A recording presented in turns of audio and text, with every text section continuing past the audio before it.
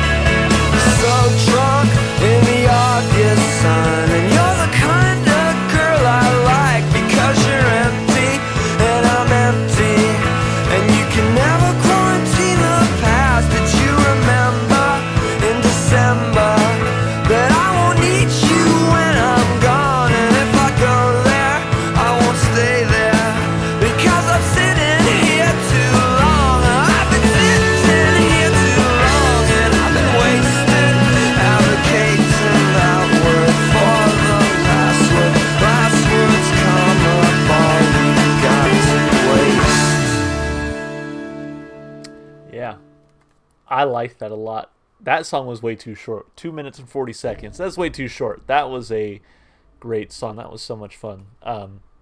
Let's break it down piece by piece like we always do, of course, starting with the lyrics. But first, it does say here that Gold Sounds was voted the best song of the 90s by Pitchfork, a seminal indie online magazine. The song deals with the loss of love in the midst of a breakup. In Stephen Malkmus's track notes for the re-release of Crooked Rain, he describes the track simply as Gold Sounds, a self-doubt song. Nice. All right, well, let's take a look at those lyrics and see if we kind of read the same thing from it. So go back to those gold sounds and keep my advent to yourself. because it's nothing I don't like. It is a crisis or a boring is it a crisis or a boring change? When it's central, so essential, it has a nice ring when you laugh at the low life opinions and they're coming to the chorus. Now, I feel like I need to read that again. It's very dense, I think, lyrically. Go back to those gold sounds and keep my advent to yourself, because it's nothing I don't like. Is it a crisis or a boring change? And so I wonder if that's like, when you're young, it's like things that maybe don't really matter a lot, when it's central, so essential, it has a nice ring when you laugh at the low life opinion. So he mentioned that Gold Sounds was about self-doubt, right? And that's kind of what I'm reading here. It has a nice ring when you laugh at the low life opinion. So when people tell you that you suck, or when you tell yourself that you suck and you kind of laugh along and you don't really deny it, it's that self-doubt, right? It's like, oh yeah, I mean, they tell me I suck because I suck for sure, And they're coming to the chorus now. I keep my address to yourself because we need secrets. We need secret grits back right now, because I never want to make you feel that you are social. Never ignorant soul. Believe in what you want to do. And do you think that is a major flaw when they rise up in the falling rain? And if you stay around with your knuckles ground down, the trial's over, the weapons found. Because I never want to make you feel that you're social. And again, I feel like this is him kind of talking to himself, right? Like, again, that self-doubt breaking out. Hey, I rhymed. But just that thought of like, telling yourself that you're not a social person because you doubt yourself and you doubt your ability to sort of engage in social situations. Never ignorant soul, believe in what you want to do. And do you think that is a major flaw when they rise up in the falling rain? And if you stay around with your knuckles ground down, the trial's over, the weapons found. Keep my address to myself because it's secret back right now.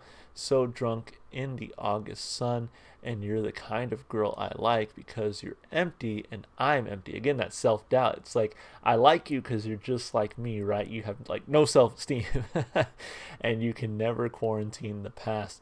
Did you remember in December that I won't need you when I'm gone? And if I go there, I won't stay there because I'm sitting here too long.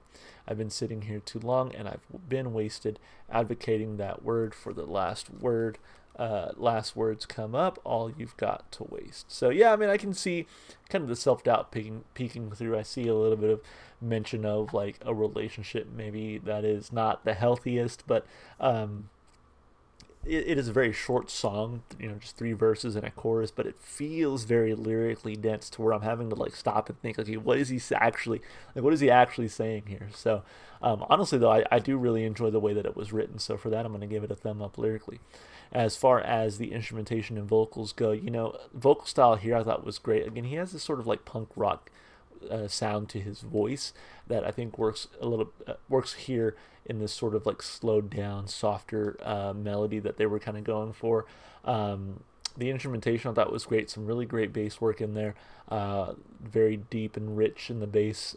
Kind of was a nice driver of the song. Guitar I thought sounded great. Drums was fine. So yeah, just like an easy song to listen to. It was a nice song. I can see why this one might have been like a top song of the 90s, just because it was kind of an easy tune to kind of get into. So I like that about it. I'm going to give it a thumb up for instrumentation and vocals. And as far as replay value goes, I think this one makes a playlist. I don't know how often I listen to it, but it is a really good song. So I mean, it's going to hit the playlist.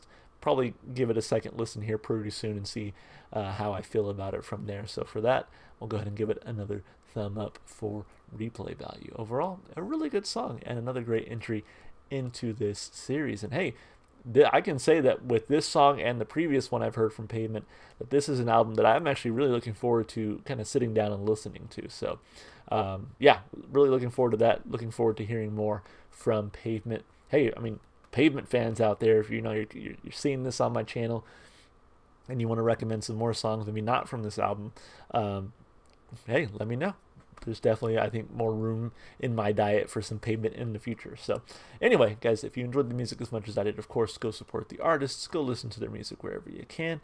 And if you enjoy what you saw here on the channel, just consider supporting the channel. Do all the normal things you do on YouTube, like, liking, subscribing, commenting, all that good stuff. That really helps me out. So anyway, guys, hope you enjoyed the video, and I hope to see you in the next one.